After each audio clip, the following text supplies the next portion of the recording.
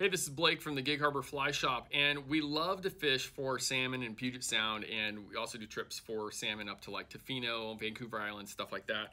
And we've developed a bunch of different flies around fishing for them. And one of the flies we've put out recently on YouTube videos have been tying up different colors of our bucktail fly.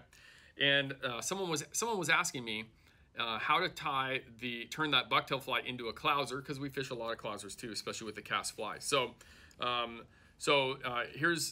there's the Clouser style of the Tofino Special, and in this video we're going to go over how to tie this in a Clouser style. So I'm using 7/32 Realize Plus on here.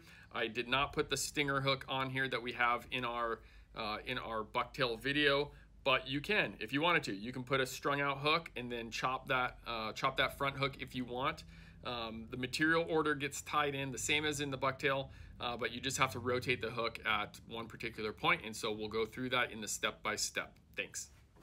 Okay, so to turn the bucktail into a clouser, we're gonna have to essentially tie this fly upside down, and instead of tying in that stinger line, I'm not gonna tie this one with a stinger, but if you want to tie it with a stinger with the 30-pound fire line, absolutely, go for it. Sometimes I do that and cut the hook. Sometimes I leave it. But I'm going to take 7/32 Realize. And these might be a little bit heavy for some anglers to cast. But I really like, if I'm going to fish a clouser, I really want it to have a good jigging action. And so I usually err on the side of having heavier eyes on the hook.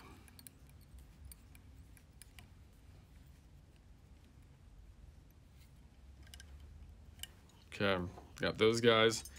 I'm gonna hit it with a little bit of UV flow so it soaks in, kind of helps lock stuff in place. So like the bucktail, I'm gonna start with the same step here, tying the material. I'm going to tie in the white, and this is going to go on the top of the hook, just like on the bucktail does.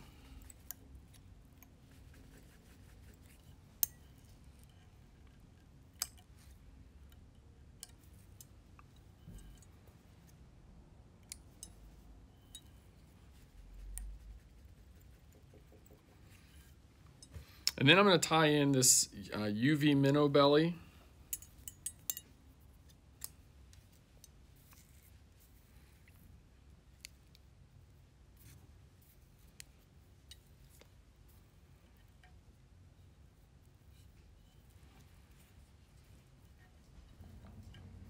Okay, so this is a UV minnow belly.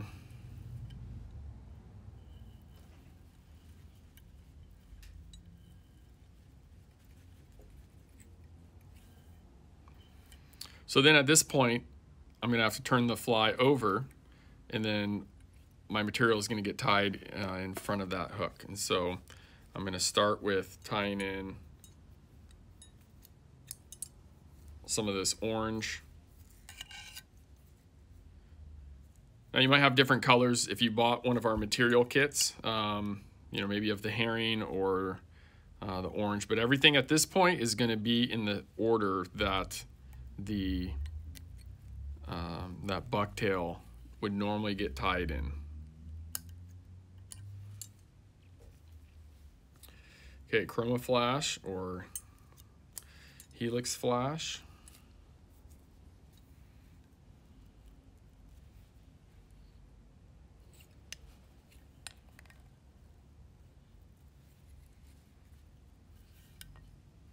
And then I'm going to tie in this ice wing salmon berry.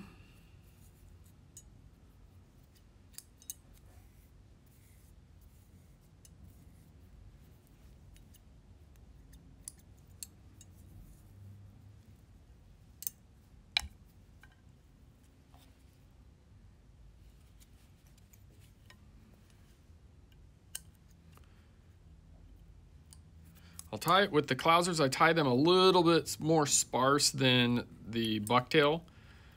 The bucktail, I don't really want it to sink too much. Like, it doesn't need to. I'm anticipating those fish coming up for it. But the Clouser, I'm casting it, I'm pausing, I'm letting it sink. This is the electric ripple ice fiber.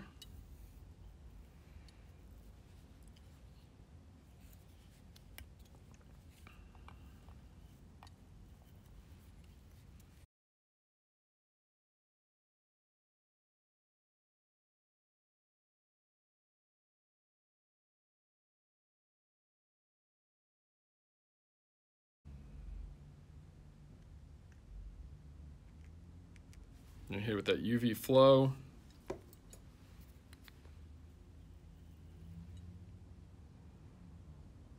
Okay, and then I'm just going to clean it up a little bit and look for where the material just really isn't, if it's too long, or just kind of out of control. Sometimes these synthetics get a little bit out of control. And I never chop it just straight. If the material's too, I want to have like a taper to the fly. So if there's too much, if it's too abrupt and there's not much of a taper, sometimes I'll come through and at an angle and just chop away into the fly to kind of help give it a little bit of a taper. But there's how you tie a Clouser for salmon. We got a lot more videos coming out, so make sure you subscribe to our channel. We have, in the description below, we have materials listed out for you there with links to our shop. And hope you hook into some nice salmon fishing, some bucktails and Clousers this next season.